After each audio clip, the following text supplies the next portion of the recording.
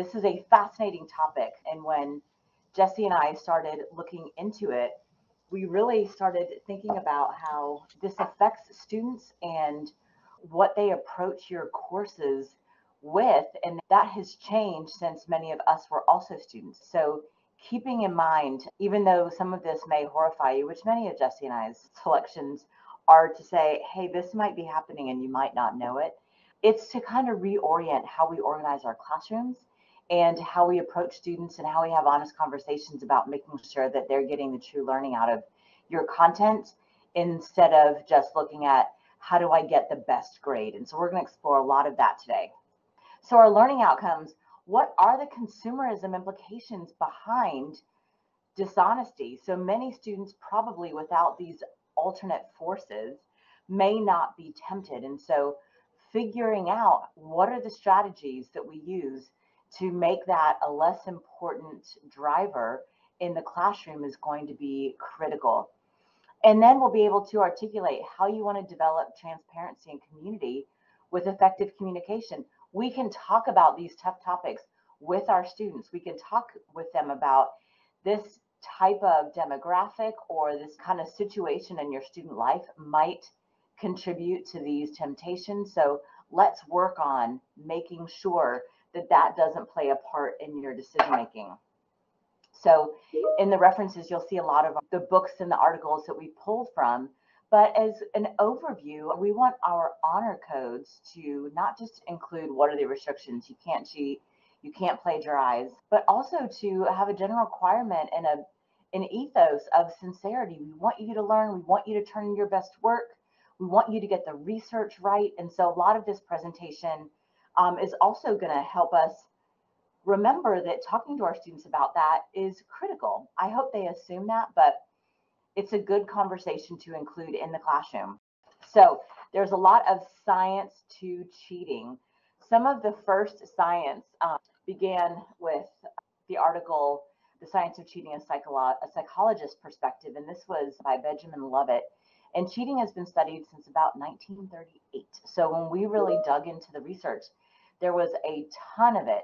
So part of what we want to outline today is what that research was then. Most of these things, like the motivations, haven't progressed. They are the same, but some of the other incentives in this consumerism have made this an even more complex problem. So we'll look at the science of it all the way through what we know to be the incentives right now. So what we know first is there's a difference between the cheating that occurs in a classroom setting, like looking at another student's test, and plagiarism, which is a little bit less researched. So plagiarism has a little bit more of sometimes of a planfulness, sometimes not. We know a lot of this can also be related in a classroom to anxiety and some classroom environmental things that can occur. But when we look at the motivation for cheating, we look at competition. And when we ask students, what do you think are the motivations? What are the top reasons students cheat? In addition to procrastination, which ends up being one of the main reasons, it's competition. It's that they didn't feel like they had time to adequately prepare. And that can be a time management issue, or a student, may be raising a child. They may have another job. So some of those are predictable and some of those are not. Difficult assignments. And so it's just too deep and the student may not have planned enough time to prep, or a lack of interest in the course and the material. In a lot of our presentations that we do for CTE and for this particular certificate of completion, we talk about the fact that the lack of interest in the course and the material is not usually tied to why students don't speak in class. So it's not listed in the article as fourth as in the least important, but a lot of the other research that is complementary to this makes us think that that could very likely be it. So if we stop here on the slide and look at what are the opportunities as faculty then to counter this temptation, and should that be your job? No. Do we want that to be your job? No. Can we do that? Yes. So if we want to counter based on what students self-report as their justifications for cheating, and those have limitations, we can find fault in them, but that's not going to help us. So if we look at how we as instructors charge to us, taking pains to present your assignments as fair and meaningful, organizing the tasks into a workload that's reasonable. So if students getting 3 course, credit hours for a course, we really should be giving about that. So talking to them about that. So this might take 9 hours. This might take 5 hours per week. Know that from the first day. Know that going in. So on day one or on day two, explain to your students how much reading you're going to be assigning and how much time students should expect to devote to that reading. So be very clear about which weeks might also require more time investment from them. And if you're grading on a curve, this is, a very old pedagogical kind of way to do it, but think about the fact that that is then kind of increasing the likelihood of competition. And what we have looked at here is competition for good grades is a motivation. And so we may be unintentionally setting students up to go, oh my gosh, I know that this is an honors class. I know that I'm a sophomore and mostly juniors are in this class. What are the things that we're unintentionally doing? So if you grade on a curve, it may be worth it to really take some reflection on how they may be benefiting or not benefiting, especially if that's one of your sole methods of grading is doing tests that also are graded on a curve. So other correlations and then how to counter them. So when we looked at Isaac and Whitley, they found certain demographics are also more associated with cheating. Now, before I go through these, please know we should never use demographic variables to suspect students of cheating. But as we're looking through the lens of the types of students that are in your course, who might be more likely? That falls to being a male, having a full-time job, and these go right back to some of the things that are on this slide, belonging to a fraternity or sorority, and those two mostly are because of time limitations, and more upperclassmen than freshmen cheat, and more older students within a certain class. So if you have a 20-year-old sophomore, that person may be more likely than a 19-year-old sophomore or a younger person in the same class to cheat. So we would never use that, but you can see how it goes back to amount of time. Upperclassmen, sometimes that falls back to the competition and getting close to graduation. So the nice thing is that we're not going, oh my gosh, these are bad people. These are people who have more incentives and incentives that we can meet directly. So what do we do with that? When you're in your course, you can say, how many of you are working full-time? Okay, now we're going to be more planful about you planning out your study time because you have less study time than other people. That can incentivize people who would never otherwise cheat to cheat because you run out of time. Spending the last 10 minutes of class figuring out how they're going to plan for the test studying or the completion of an assignment or especially a major one. So making those test preparation activities part of your course time. So if you were to give students the study guide and in the last 15 minutes the week before the class, let them work together on answering the questions to the study guide, you have wiped away these additional incentives. So let them know how many of you are close to graduation. If you have 3/4 of the class that graduate that semester, that's an indicator to you. Okay, now we want to be sure that you are getting the most out of this course and you're not rushing at the end. What are the things that you all need in order for us to be able to help you know the most when you're going into one of your courses? A lot of students, we see that they cheat because there's an unfair or really difficult assignment. If students feel like you don't care, which Jesse and I saw a drastic increase in academic integrity allegations during COVID, I think because students felt so disconnected. So if they didn't see their instructor, they didn't hear from their instructor, which doesn't mean that you don't care. It was COVID. They just felt like, you know what, nobody's really watching, so why don't I go ahead and cheat? So if you're saying, I know that this can be a problem, I know you're under extreme pressure, I know you're about to graduate, I know that that can cause people to do things they would normally do, and that you're working full time, let's look at what we can do to prevent that from becoming a factor in the choices that you make. Then psychological traits are also somewhat stronger correlates of cheating than the demographics. So now we add another layer onto this. Students who are motivated by grades, you know which those students might be in your class. And we're going to look back at why students may be more motivated by grades than by true learning. And a lot of that is sociological and the system of education. Students who feel alienated or dissatisfied with school, that goes to what I was just speaking about. If they feel like teachers don't care what they get, they're not getting what they expected for their money, all of those fall into, then what's the point of really getting into this? And students with higher levels of anxiety about their academic performance. This keeps them from going, I can't wait to learn everything I want to learn about microbiology because it's fascinating to me. Like, what do I need to learn for the test? We want students to know we care about their mastery of knowledge and skills. So this is critical, telling them that I care about your mastery of this knowledge. If you feel like it's getting to a point where there's too much information on this test, maybe that will also make students go, okay, I just need to master what I think is going to be on the test and not necessarily the material that is overall most important. And so that's sort of the science of cheating. But as we kind of narrow and focus specifically on a certain type of cheating that has evolved in the past decade or two at this point, contract cheating. So Clark and Lancaster defined contract cheating as the submission of work by students or for academic credit, which is students have paid contractors to write for them. And so essentially it's the outsourcing of work through paid services or tutors online. And so that can look many different ways, whether that's your essay mills where you're asking someone to write a paper for you, or maybe outsourcing specific companies as well to take an exam for you, answer questions, things of that nature. And so contract cheating continues to become even more popular as technology advances. And as I mentioned, there's a wide range of different assignments and things that can be completed. And so later in the presentation, we'll talk about how we can design those assignments to kind of circumvent this issue of contract cheating. And ultimately, it can be commercially or non-commercially outsourced. And so commercially, of course, is going to be a corporation or a company that exists online that has a website. They offer different prices for things that they're offering to students, and they're also very intentional in their language and marketing to capture the attention of our students.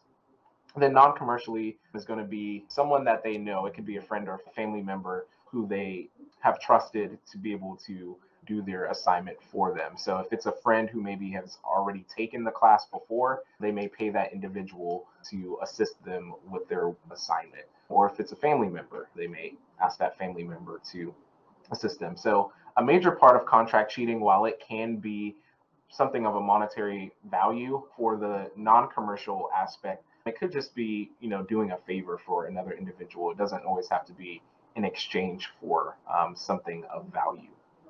And so there's a cool book that was released last summer, I believe, and it's the complete guide to contract cheating, but really it starts to break down how this has really become a major business for some individuals. And so it's written by someone who used to be a ghostwriter who was actively involved in sort of that underworld of contract cheating. But this individual has now turned into a whistleblower in terms of detailing their experiences with working in this industry and how lucrative it can be. And so he, of course, was a part of an essay mill service where students continuously outsourced him to complete writing assignments. And yeah, for nearly a decade, that's what he did in a wide range, as you can see here: essays, papers, capstone projects, theses, and even doctoral dissertations. And so I think what's most interesting about the book and what he writes about is he has dealt with students from every sort of walk of life and from one end of the spectrum to another. So your incoming freshman all the way to maybe, middle-aged or a very experienced person in their careers who are looking to obtain a doctoral degree. And so that goes back to what Elisa was just mentioning about there isn't necessarily a set demographic to identify who's likely to engage in cheating, especially contract cheating. However, it does kind of make you wonder that students who are adult learners who have jobs and families, they are just as susceptible to this issue as well because of all the psychological things that they're going through in their life, but also their level of involvement with how they can dedicate their time to their studies, but also everything in their personal lives. So the economics of academic dishonesty, there are three main factors that have kind of been identified when we think about the economics and what may factor into a decision to engage in this behavior. So time is a finite resource because we only have but so much time in a day. And so if we're thinking about our students who have jobs or are involved in extracurricular activities or are part of organizations or have families or maybe are in the military, those are a lot of different things. And so how we dedicate our time is going to be different from student to student. And so time is not always equal for everyone. And so those who have other obligations and commitments can sometimes be at a disadvantage because of how they are forced to have to compartmentalize their time. And so an understanding of market forces serve as a motivator for students to engage in academic dishonesty. And a major part of it is going to be the reason why students decide to pursue higher education in the first place. And that's usually to obtain that marketable diploma where that will set them up for career advancement and hopefully earnings to go in the future. So money is playing a major part in the economics of that. There have been numerous studies in the past few decades about the future of liberal arts and students pursuing careers away from that and maybe looking more towards STEM and business and engineering, computer science, because those are the career fields that are very prevalent right now and seem to be the ones that have a high opportunity for salaries coming out of college. And so students are keeping that in mind, and they're going with majors that they feel like will allow them to maximize their career earnings over their lifespan. And then ultimately, the rewards of academic dishonesty. I'll be frank with you all that while I don't rationalize a behavior, if we really take a step back and look at it from the student's perspective, if I am working maybe an 8-hour shift and I still have assignments that need to get done and I'm trying to be efficient and maximize my time, contract cheating may look like a great option and something that makes the most sense because I can still split what I'm doing. I can still go to my job and earn my money because, if I have bills or I have other things, I may need to do that. But I can also still outsource that work and make sure that the assignment is getting done simultaneously. So now I've sort of achieved two things in one. I've still been able to go to work and, earn a paycheck, but I also am getting my assignments done through the outsourcing of other individuals completing it. And then also keeping in mind, job opportunities can be impacted sometimes by a student's ability to have high test scores and GPA, which we'll talk a little bit more about how the educational system has kind of built this societal norm where academic dishonesty seems like a reasonable decision for students. And if any of you have ever listened to the audiobook, Why I Hate the Ivy League by Malcolm Gladwell, he kind of mocks one of our Supreme Court justices who's speaking to a classroom of law students who are not in the Ivy League. And so one of the students said, if I'm a go-getter and I really want to try to have a clerkship with the Supreme Court, what are you looking for? And he looks them dead in the eye and is like, oh, we only hire from the Ivy League. I can't afford to have anything but the best. So here these top 1% students who are law students are being told, if you're not in the Ivy League, then you don't have a chance at all. So these messages are just replayed and replayed and replayed. Further, looking at some of the sociological and some of the system reasons why this happens, product versus process. So one of our great authors argues that the No Child Left Behind age contributed. So No Child Left Behind was signed by Bush in 2002, and it was supposed to bring all students up to a proficient level on state tests by 2013, 2014. So initially it's meant to kind of close the competitive achievement gap between some minority students, poor students, students who had English as a second language. and their peers. And all of this has good intention behind it. You know, it's a civil rights issue.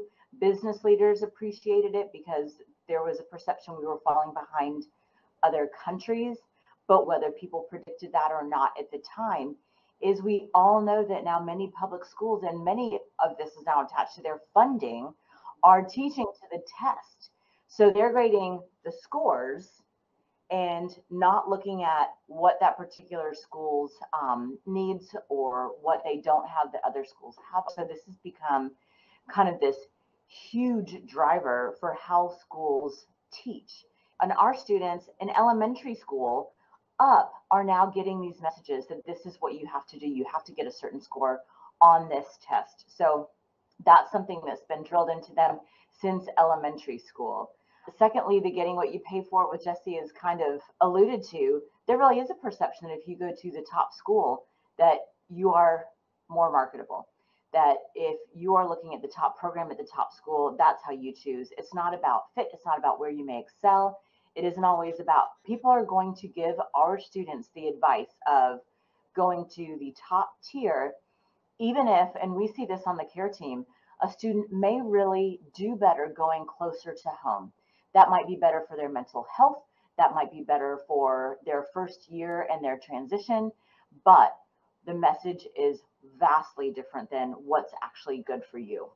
And assignments, becoming transactional. And so if we think about that, even myself teaching University 101, sometimes you can fall into that trap of assigning different things for students to complete. And is it a situation where we assign it, they submit it, and that's it, and there's nothing to build off of the assignment or any additional sort of things? And so sometimes students may feel like the work is becoming more tedious or monotonous, especially if it's a writing assignment. And so if we're thinking about viewing it as economic rather than intellectual, what Ritter in 2005 is saying is, yeah, it's completely transactional where I submit this, you give me an A, and that's sort of the dynamic that works through, rather than you're completing this writing assignment, again, to display your level of knowledge and skills that you've obtained in this class, and you're applying something that maybe we discussed in class, or a reading, or something that I had you all research. And so autonomy is another piece of this, and we'll continue to discuss that. But definitely the transactional nature of assignments in higher education can contribute to sort of the enterprise of it all. And then lastly, essay mills and the different services that are available online, they're very clever. And that's because these are also individuals who have a college degree. And so whether that's in business, marketing, or maybe public relations, or even psychology, those are different fields that understand maybe how the human brain works and how we can entice and attract the specific audience that we're looking for as consumers, and as customers. And so essay mills and these different services, I think of it as no different than maybe retail companies or food industries or whatever it may be. Everyone's going to have specific marketing strategies that they utilize to attract their audience. And so the essay mills, what they utilize is exploiting the weaknesses of students. And so a great example of an advertisement that is available online, Papers Owl is one of the essay mills.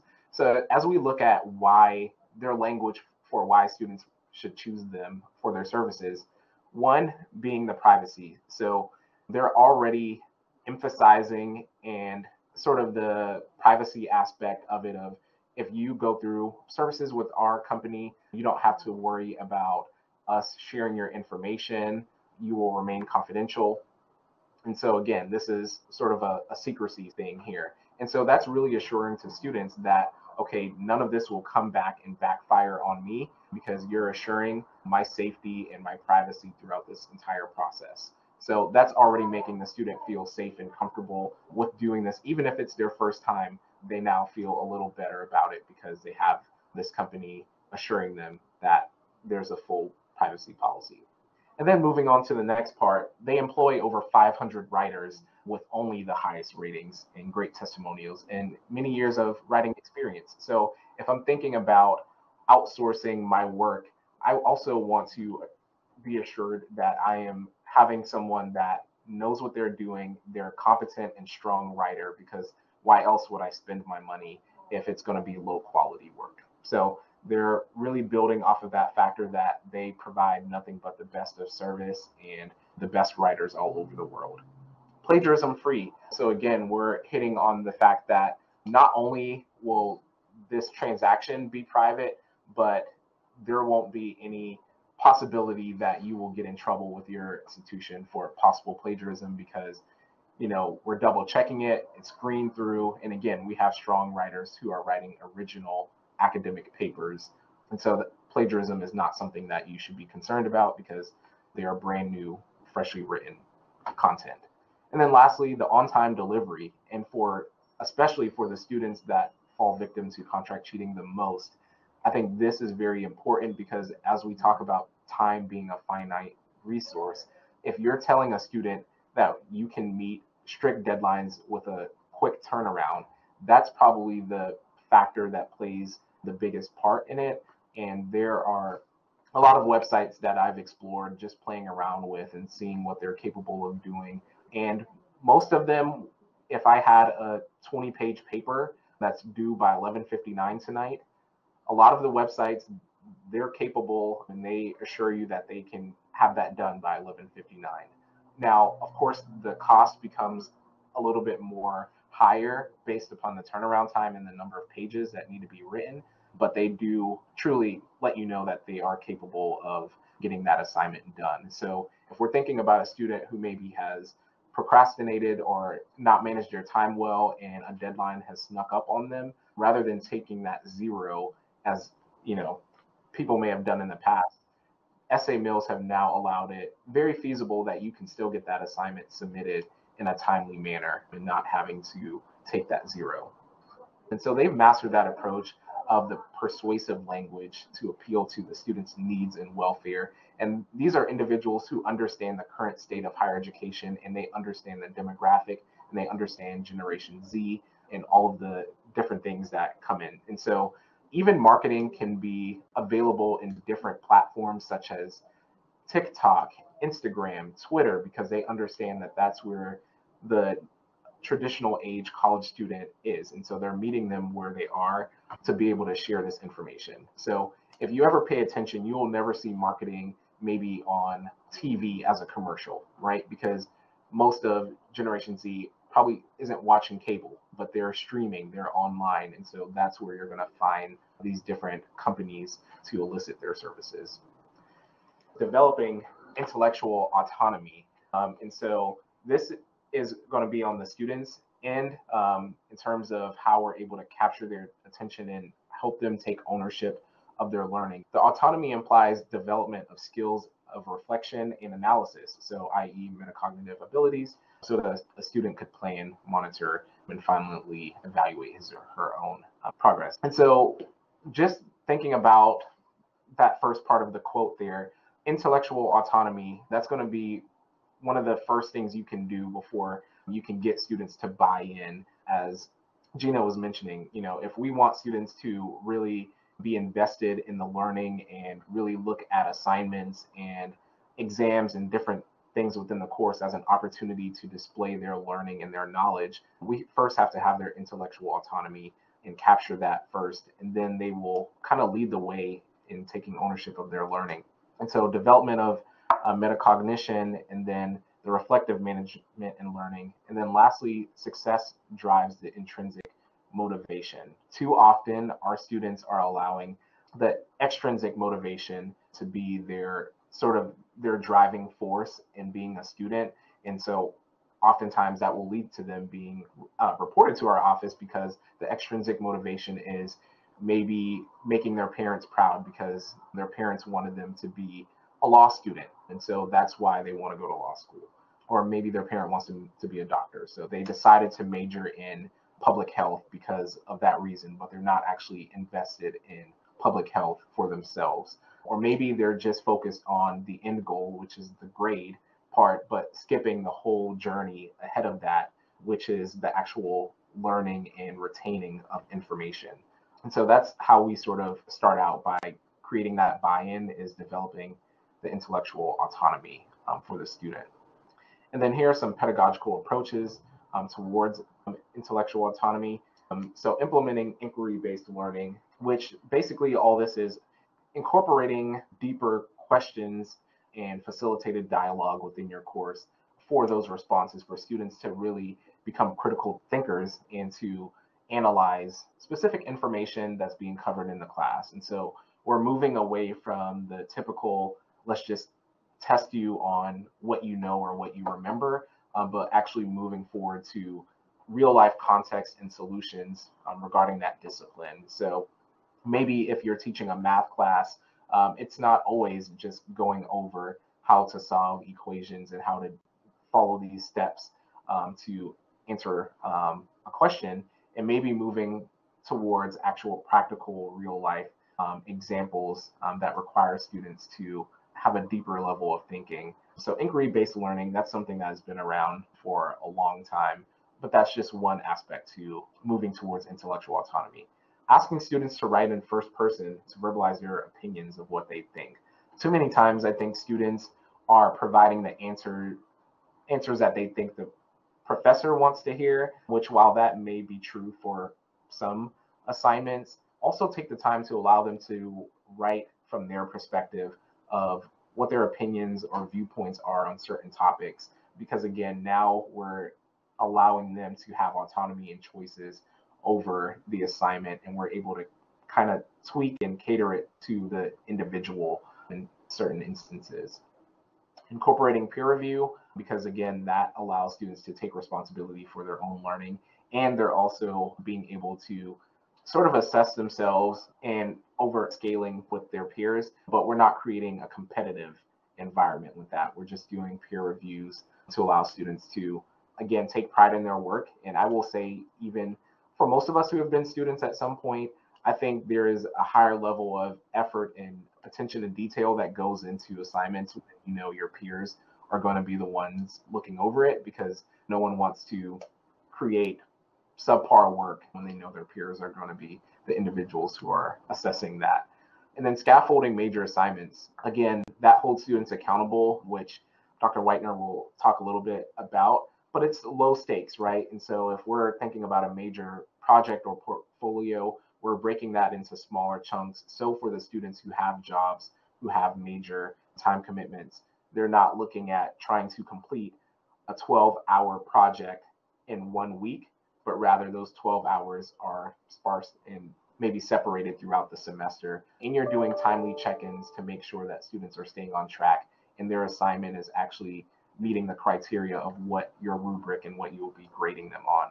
And then make test preparation activities a part of students' grades. So if you're going to review before a major exam, allow that to be a part of a student's grade. So whether that's doing in-class activities or having them submit things such as their notes that they're taking, or maybe some sort of study guide that they've created on their own. Those are practical things which, one, allows it to be a low stakes grade where students are earning credit, but it's also incentivizing studying now because they're able to earn a few points just by creating their own little study guide to help them prepare for the exam. Now it becomes less of an issue whether students have studied or not, because you'll know that going in because they've kind of completed this assignment. And then at what cost academic dishonesty and sort of the economics of it all play a part. So if we're thinking about students in the 11th hour at night and they have an assignment that's due, also think about the traditional college age student. They're risk takers developmentally. And if we understand how the brain works, frontal cortex, they're often going to make rash decisions and they're thinking in the moment, but not necessarily what's to come. And so they can't see those consequences of their immediate actions because they're simply thinking, if I outsource this work right now, I can get the assignment submitted and everything will be taken care of because I've met the deadline and my work has been completed. However, not thinking about the future implication of, okay, What happens if I'm reported to the Office of Academic Integrity? What are the consequences of that? How may that impact my academic career here at the University of South Carolina? But also, how could it impact my career going forward professionally, after I finish college, if I'm not necessarily taking the time to learn this information and to complete the assignments that help to evaluate that I know the content. And so discuss with students how to navigate situations of desperation, because it will inevitably arise at some point in the semester where they may be pressed for time, or they may be anxious or stressed, overwhelmed because of everything that's going on. And so I've coined the term with my students, taking the L, standing for loss, take the loss, take the zero. And basically that stands for, live to fight another day. If we're looking at the breakdown of the class and it's a quiz that maybe is 5% or something like that, will it hurt to take the zero on that rather than potentially having an honor code violation and having to meet with our office? And then now there are more implications that would have came from just taking the zero, and it's a snowball effect. And so having those conversations early and often with students to talk about how we can work around those desperate situations, or how you want to communicate that with the professors, those are helpful for students, because especially for first year students, they're coming from high school where they're completely oblivious to some things or ignorant to some things. And there's always that perception that I will never find myself in this situation. However, if you're in college long enough, everyone will maybe procrastinate on an assignment and have an assignment deadline that sneaks up on them. And so how do they handle those situations when they arise? And then disincentivizing a focus on grades. And so as Elisa mentioned earlier, the whole idea of grading on a curve, if we think about that, not only does that create a competitive nature that incentivizes students to want to engage in academic dishonesty, it's also not equitable.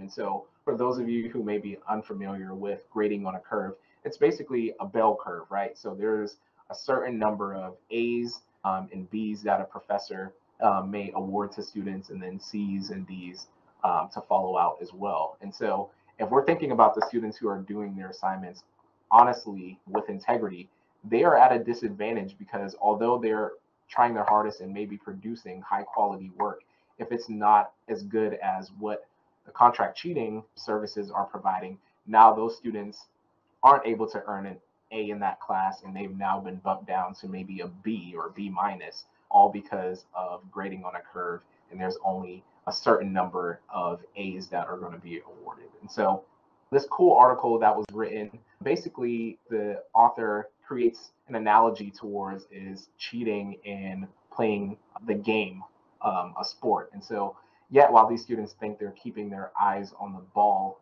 they are actually just staring at the scoreboard.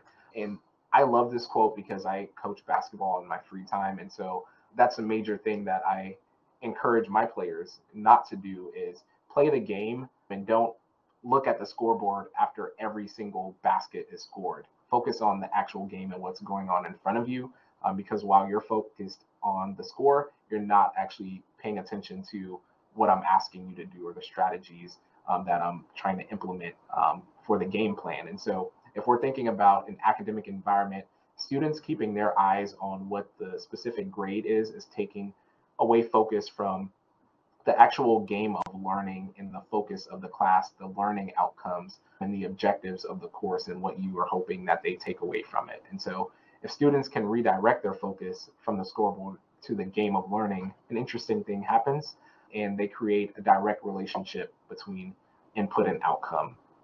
And that's how we know that students are more invested. We have captured that intellectual autonomy, because now it's more so mastery and not just the outcome of their grades. And then building a preventative community. So we can assess students' expectations, goals, and motivations and concerns just by having conversations. And this can also be a quick assignment at the beginning of the semester, just to gauge why students are taking your class, what they hope to get out of it, and what's going to motivate them, throughout the entirety of the semester, and what are some of their concerns that they have, especially if students have kind of researched, and students talk to each other, so they're aware of what's going on around campus, and they may know, okay, this history class has traditionally been a tough class for sophomore students. What are their concerns? Have they heard about how tough your exams are? Have they heard about the amount of reading that you assign? Help to gauge that early on so that you can console that and you can address those concerns early on and let them know, hey, if you're dedicating time, if you're doing these things, communicating office hours, you'll be just fine in this class. Offer transparency by expressing your expectations, whether implicit or explicit. And so again, that's going to be participation. That's going to be showing up to class, not just being there, but being actively engaged in the course, communicating, and then what are your expectations for assessments as well. Cultivate peer-to-peer relationships through activities such as study groups, group assignments, and open discussions. So that is paramount to how you're building that community in class where students are able to engage with each other. And it's not always just a student to professor relationship, but they have actual buy-in because they're actively involved with each other's learning. And so the peer reviews that I mentioned on a previous slide would also fall under this category as well. And then being adaptive to change in response to what students' connection is to the material. And so if you've identified that there are some weaknesses and students aren't necessarily catching on to the content as well, you can shift your pedagogical practices and your methods that you're using for the class to sort of fit what that class needs at the time. And every semester is going to be different. And certainly as the years go on, college students are coming into college with varying levels of preparedness for higher education. And so how we are able to address that is being able to make on-the-fly adjustments, and maybe if there's a certain way that you're used to teaching the class, there may have to be some adaptations that you make in order to help students be successful, and also, again, to encourage that intellectual autonomy. And then make cheating not worth the risk. So explain the cost of it, very transparent and upfront about it. So if there's an honor code violation, these are the potential implications. This is what the grade penalty may look like. And so help to explain to students why that's not a reasonable option and what they can do as an alternative to that. The other ways, the article from Murdoch, there is 3 strategies that they recommend that every instructor can do about making cheating not worth the risk, and then looking at the cost benefit or the economic options is to also make sure that you're explicit and obvious. You do not want to have to turn somebody in for an honor code violation, but that if there is a suspicion, it isn't personal, and that you will be referring to the Office of Academic Integrity. That alone, and knowing that there's an enforcement component in your class, can affect behaviors. Also, make it easy to detect using geography. If you can space students out, please, please, please do that. Arrange the seats so that they are not close together. If you have an auditorium, there are ways to arrange seats if it's not a packed auditorium, and so that you can walk in between and see the papers. So the third one is, this critical, is get out of the front of the room. Make sure to keep rotating around, have TAs rotate around. So Murdoch, who writes this article again, says he usually goes around with one eyebrow lifted, just to kind of half smile to let students know, I really am paying attention because this is very important to me. And so now we have Dr. Casey Whitener, who will kind of walk us through a great sort of living example of what this may look like in a class. And so we're very fortunate to have her be able to explain the personal achievement plan that she's incorporated in her course. Hi, Jesse. Hi, Lisa. Hi, everybody else. Forgive me for joining a little bit late. I'm just in between classes. The personal achievement plan I've incorporated into all of my classes is a supplement to the syllabus. So it begins at the beginning of the semester. I give them a menu of options, ways that they can achieve the necessary scores and points to get the grade that they desire in the class. And then I ask them to figure out exactly how they're going to do it. So it's on them to go through the syllabus and well, I mean, we'll go through it together as a class, right? But then they get a chance to really do a deep dive into what each of these options are, and then create for themselves their own deadlines and their own strategies for how they expect to do the work. So in my syllabus, I've got 3 categories of work. One category is a personal project that they have to work on their own.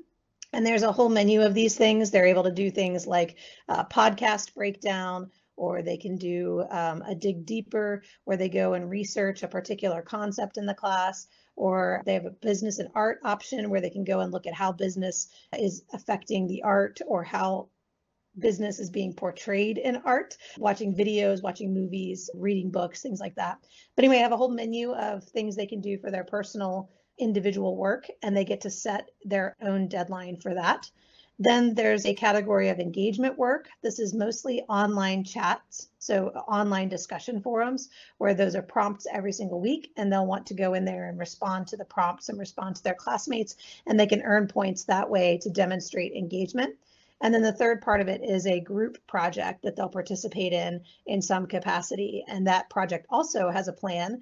And then we have milestones for the plan, and we have to check in about midterm. That's what I'm doing this week, actually, is midterm check-ins. And then at the end, they present their semester-long project. So these three categories of work and the three equal weights to those three categories means that 2/3 of their work is based on their own individual effort, and 1/3 of it is part of that group project where they're applying the concepts that we're learning. And they have to determine in their personal achievement plan how they expect to earn those engagement points, how they expect to complete that choice work assignment, and then what their expectations are for the group project as well. And what I found is that it creates for them personal accountability. As an individual, they're able to look at their own schedule, look at their own semester, and try to figure out when they have time to do extra work, when they don't think they're going to have time to do extra work. They also have to think about things like if they're going to be going away for study abroad over spring break, or if they're going to be working at the master's tournament where they miss a full week of school, like these other things that kind of take them out of the classroom. They may miss out on some of those engagement opportunities. So they have to schedule their engagement points in different ways based on whether or not they're going to be available in the classroom to be able to earn it. And so this achievement plan gets turned in at the very beginning of the semester, and then we get it back at the end of the semester as a personal achievement plan reflection. And what they'll do is take the original plan they submitted and then look through it and reflect on whether or not the plan went the way they expected it to, or where they ran into trouble, places where they were a little more ambitious than they probably should have been, things like that. And they get a lot out of those reflection assignments. I typically see most of the growth in that reflection assignment at the end, where they think about, and I get a lot of feedback about how the course was designed for them to be in control. And some of them love that, and some of them hate it. Some of them are really frustrated by the fact that the stumbling blocks or the challenges or the places where they fell short are entirely on them, because they're the ones that built their own deadlines. They're the ones that selected their own work. They are in control of their own destiny. And because of that, they have a sense of personal responsibility toward the end.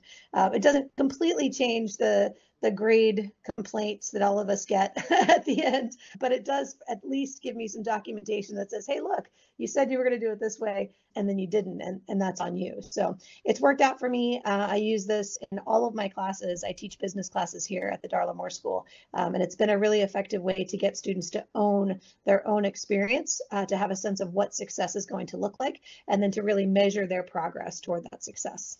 Thank you for that, Dr. Whitener. And that's the end of our presentation. But yeah, thank you again, as always, Dr. Whitener, Sharon, and Nate. Appreciate you all for having us, and this was a successful session.